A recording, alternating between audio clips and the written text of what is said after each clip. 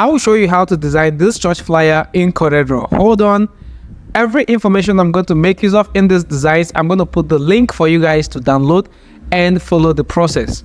So guys, if you come over to this, you will see I have this background. So I took out this from this, all right? So you can see this backgrounds, this, and we have lots more. I took out this from this, as you can see.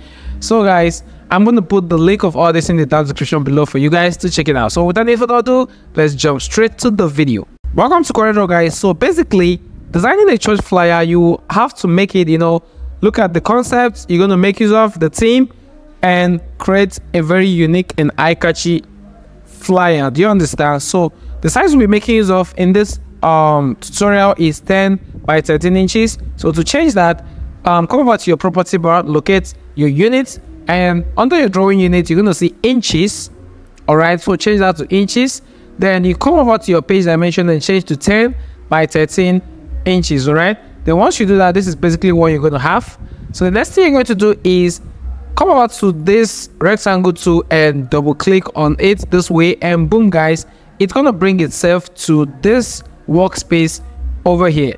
So the next thing you're going to do is, if you move over here, you're going to see we have a black stroke. So always make sure when you're designing, or before you're done with, or before you even start designing, make sure you remove that black stroke. It's very important, all right? Or the outline. So to remove that, come over to this color thumbnail over here and right click on it, and boom guys, it's going to take itself out from that. All right, as you can see, we can't see it anymore. The next thing you're going to do is you're going to import our stock images for this tutorial, or the backgrounds I showed you earlier. So to do that, come over to your file, locate import, shortcut is Ctrl+I, Ctrl+I,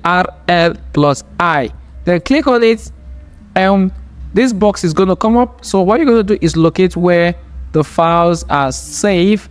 All right, so basically these are all the files. So I'm going to select the ones who are going to make use of, and basically if you see the ones that are not important, just basically leave that there, and you're going to click on import. Once you're done selecting, then you're going to see this. So just click and drag and place all your informations and all your backgrounds over here this way. All right, so click and drag. All right, so this is bigger, so we can reduce this way. So let's place everything here, and the next thing we're going to do is if you come over to this, you're going to see these are all the information we're going to make use of, the text, and over here guys, these are the names of the fonts. So if you don't have this fonts, please only copy the name, go to your web browser, paste it there, and download for free. So the next thing we're going to do is we're going to bring in this. All right, so before I start designing, let me explain the theme of this flyer. So it says, come worship with us, inviting you to church, come worship with us. So basically that's why I brought out this backgrounds to depict everything we're going to make use of. All right, to depict every information in this flyer.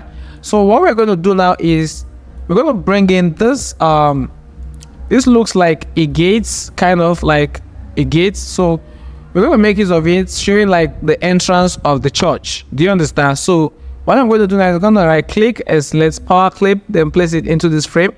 Then I'm going to right click and select edit power clip, then convert this, and I'm going to scale it up this way.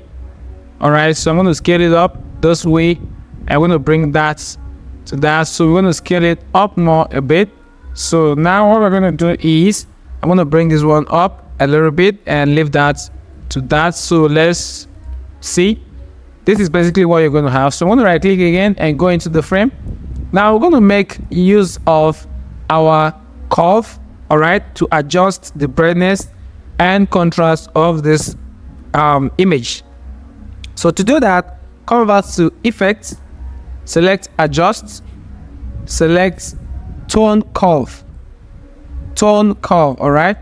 So once you see that, you're going to just basically drag this one down this way to make it a bit dark, all right, because our light will be coming from the right side of this. All right, so this place has to be kind of dark because light will be on it. So I'm going to just click on OK. So the next thing I'm going to do is I'm going to click on finish. And what we're going to do is we're going to bring in this background. We're going to scale it up this way, and we're going to right click and select power clip, then place it into this place. I'm going to right click and select edit power clip. Then I'm going to bring this over here. I'm going to scale it up just right there. Then I'm going to use shift page down to bring it to the back. Then I'm going to scale it up again. Then I'm going to bring this one down here.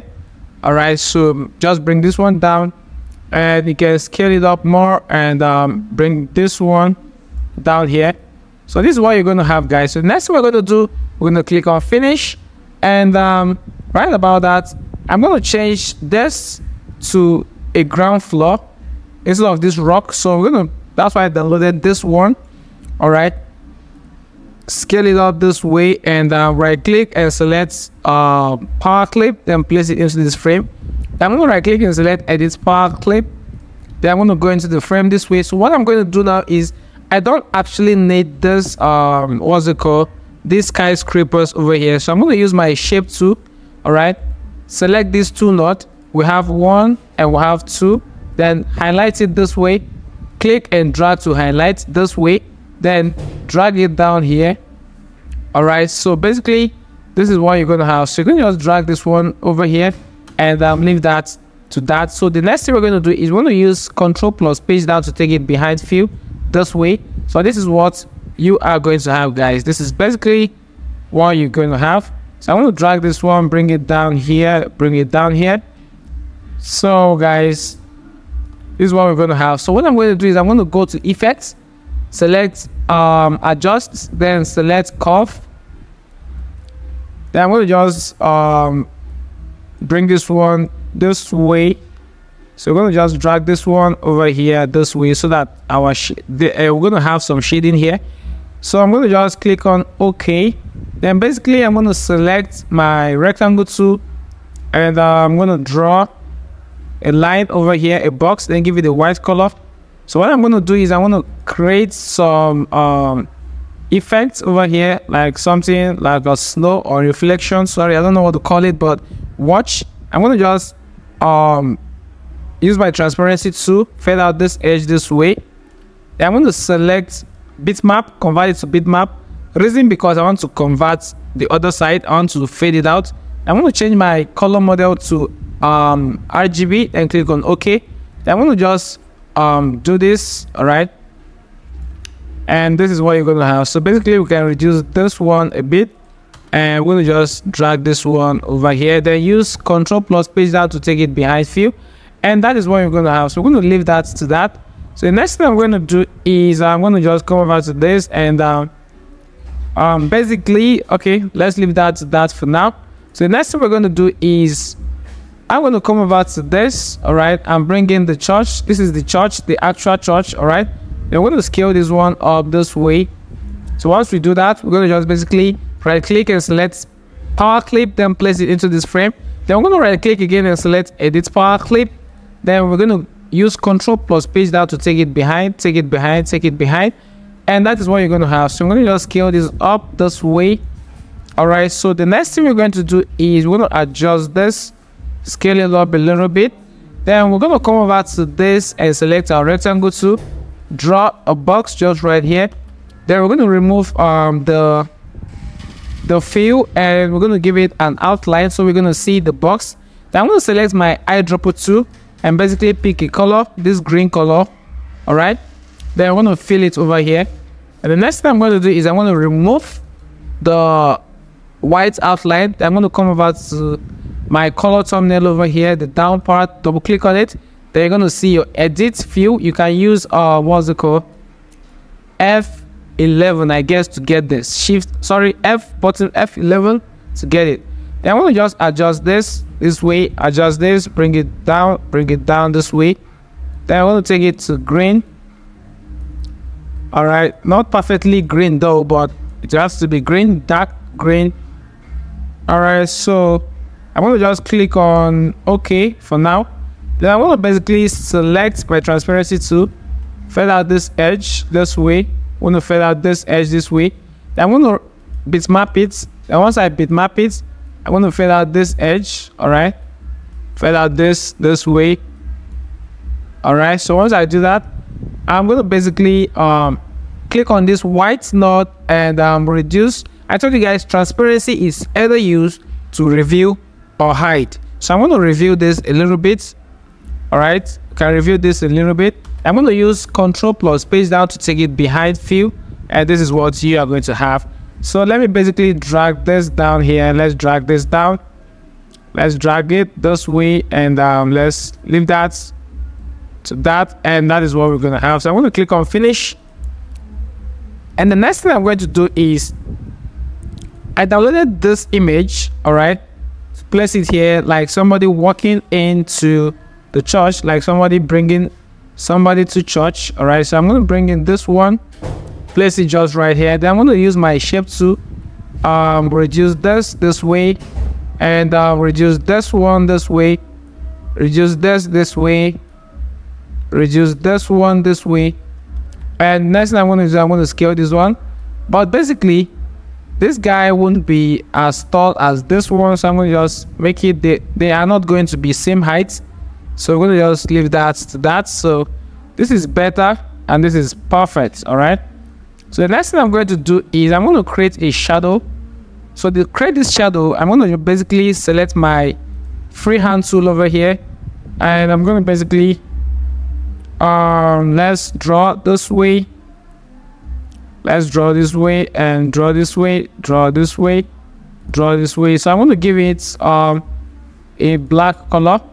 So once I give it a black color, double click on this black icon over here and come over to your color viewer, change this model to RGB, then drag this one down here.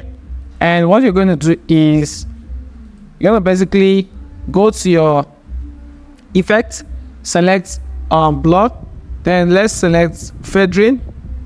All right, increase the feathering, reduce it a bit, and all right, I think let's use Gaussian blur. Go to blur, select Gaussian blur.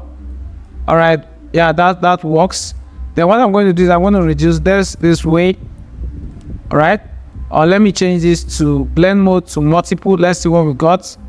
All right, let's try overlay. All right, let's try highlights. Okay, let's keep trying. Let's see colors. All right, that's disappearing. Overlay, let's see screen. Then let's see soft lights. All right, soft light works for us. Then I'm going to just basically click on it and power clip this way. All right, then I'm going to select this one also and do the same to this. All right, then I'm going to just drag this one here, drag this here, put it here, and give it this color. Then I'm going to basically go to effects, select blur, select Gaussian blur. Then I'm going to select I think soft light is what we used here. Then that is it. So I'm going to drag another one here and reduce this way, then bring this one here. Then I'm going to basically select everything. I click, select power clip, and leave that to that. So that is what you're going to have, guys, for now. So the next thing we're going to do is I'm going to bring in this light flare over here. All right, so first of all, I'm going to cut it using Control plus K. Then I'm going to go into the frame. Then I'm going to paste it. Then this one I'm going to change it to I want to change this to, let's change it to gray and see. All right, so now I'm going to just bring this light flare, place it here. Then I'm going to come over to this transparency to come over to my blend mode and change it to screen. So what I'm going to do now is I'm going to scale this up this way, scale it up. Then first of all, I'm going to change it, I'm going to take it behind fill this way. All right, so this is what you are going to have. So the next thing I'm going to do is I'm going to copy it and paste it again. Then I'm going to select my transparency tool and fade it out this way, fade out this one, because I don't want the reflection to be on this. I want it to be on this part. All right, so I'm going to just basically bring this one here, fade out this one. So since we're having our lights over here, there should be a reflection here. So I'm going to just copy this one and bring it over here. All right, bring it over here. So the next thing I'm going to do is I'm going to click on finish, and what I'm going to do now is I'm going to drag this guy, scale it up this way. All right, I'm going to select my transparency tool. I'm going to change it to, let's say, screen, or let's try soft lights. All right, so we're going to make use of soft light. Then I'm going to basically cut it this way. Right click, select power clip. Sorry, select edit power clip, paste it over here. All right, I'm going to just highlight everything and scale it up this way. I'm going to just drag this one up here. All right, so once I do that, I'm going to just basically drag this one down a bit, bring it up this way, and this is what you're going to have. So I'm going to select these guys. All right, cut it, take it behind, take it inside, then take it behind fill this way. All right, so guys, this is what you're going to have. So I'm going to click on finish. All right, so next thing we're going to do is we're going to bring this logo, place it just right here. All right, so I'm going to just scale this up again, scale it up a little bit, scale it up this way. But I think there's a mistake somewhere. Let me see, this thing is not reflecting the way I want it. All right, so guys, I'm going to just copy this one. Let's take it in here and see.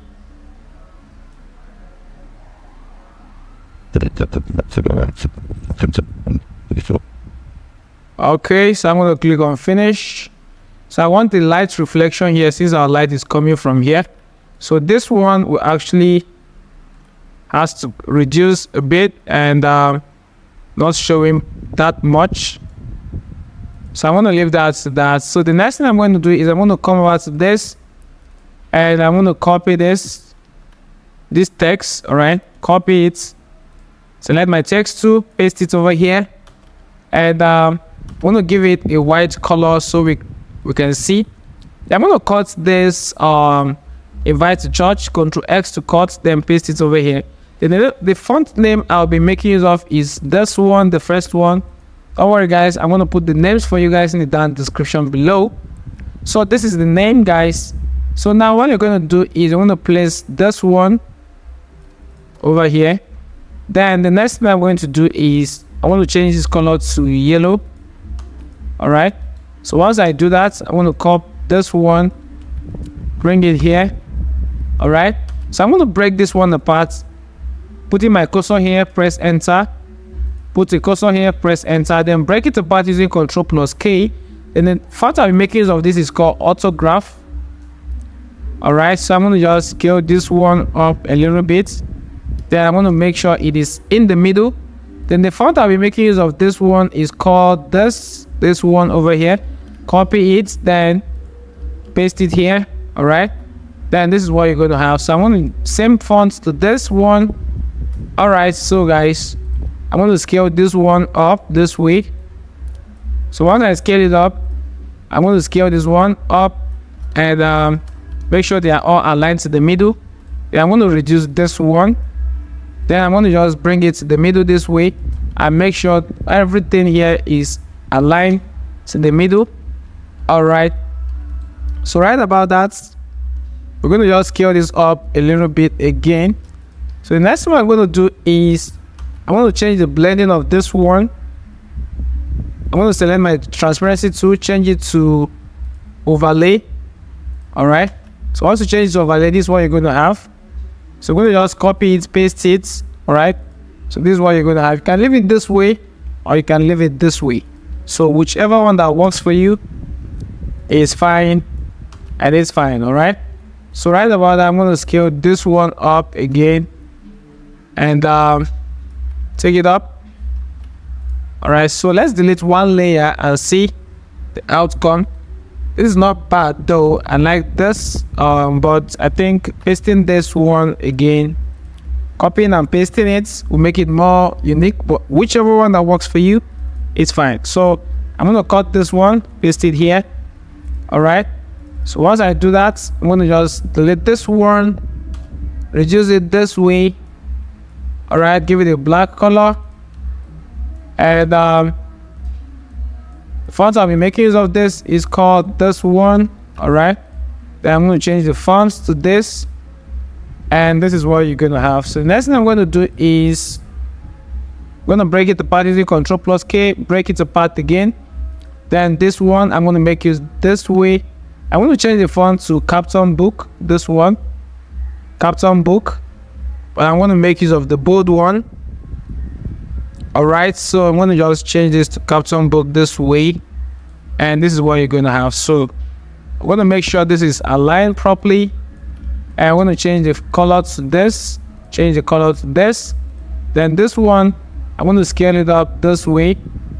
Once I do that, I'm going to give it a red color. Then I'm going to bring this one over here, make sure they are aligned this way. I'm going to select my freehand tool, then put a line just right here, give it a black color. Then once you do that, this is what you're going to have. So I'm going to just place this one strategically over there. And for this one, change the fonts to Campton Book. All right, so once you do that, cut it and paste it over here. Then for this one, we're going to make sure this one is light, maybe normal, medium. All right, then this one, scale it up again and align it with this one. So once you do that, we're going to bring in our freehand tool, put a line over here, then put another line here, then bring another one here, and this is what you are going to have, guys. So the last thing we're going to do is we're going to make use of all these icons to represent every information we placed here, which we're going to select location, then convert it to bitmap, then convert to bitmap, select mode, select black and white, then select OK, and go to trace bitmap, outline trace, line art, and wait for it to load. Then click on OK. Then basically delete this one, then delete this one, and give it a red color and bring it over here. Then you can scale it up a little bit and bring this one in here. And the next thing we're going to do is bring this one here, bring this one here. Now basically I want to convert it to bitmap. All right, let's scale it up again first. Convert it to bitmap. Just the same process. All right, select your mode, then reduce this again, reduce this, then convert to trace bitmap, select outline trace, line art, wait for it to load, and boom, guys. Okay, if you have something like this, if it's not showing, just click on specify, it's going to come up. Then bring this one here and delete this, then do the same to this one. All right, do the same thing, same process. And as we're waiting for this to load, please don't forget to subscribe to this channel, share my videos to reach other people, guys. Then this is what you're going to have. Then the next thing we're going to do is we're going to delete this one. Then I want to bring this guy here, reduce it for the website, bring it here. All right, so we're going to reduce this way, and that is what you're going to have. So guys, this is how we designed this unique church flyer in CorelDraw. But there's a mistake which I just cited. This one has to go inside this way, and while this one reduce bit. All right, so it's going to align. So you have to make sure you have every detail fixed before you conclude your design. All right, so this is how we designed this church flyer in CorelDraw. If you have any question, guys, please don't forget to drop me a comment in the comment section below, and see you guys in my next video.